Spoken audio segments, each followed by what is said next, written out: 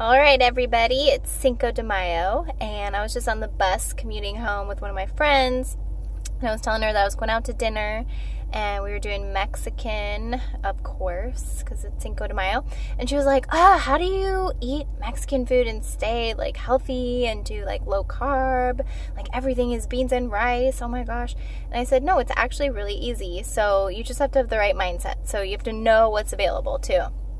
So what I'm going to get tonight are fajitas, and this restaurant in particular has a spinach and mushroom option, like a veggie option, but then I'm going to add chicken and maybe steak. I'd like to do a combo, something like that, and then you can eat the peppers and the onions, and just don't get any tortillas, and then you don't have to eat the beans and the rice, but you can have the lettuce, and usually I'll ask for more cabbage so I can kind of make a little salad. And then you can have the salsa and the guacamole, and it's really, really good. And I promise you won't miss anything.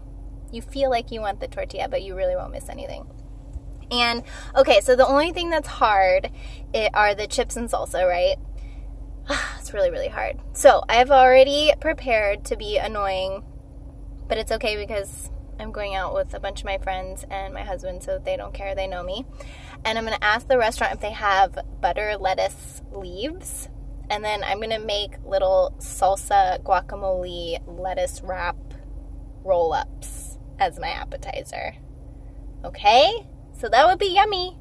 And then you have something instead of just sitting there twiddling your thumbs while everybody else eats their chips. So I hope that gives you some ideas. You can also get taco salad, but you have to make sure you say no beans, no rice. And then if it comes in one of those shells, you just have to not eat that and be really, really strong, because those are the worst. Okay. Sometimes they also have platters, like a carnitas plate, and I'll get extra grilled veggies and a side salad instead of the rice and beans, so that my plate looks really full and I don't feel like I'm missing out on anything. So, okay. Good ideas. Happy Cinco de Mayo. Good luck staying healthy and making good choices and still having fun. Okay, bye.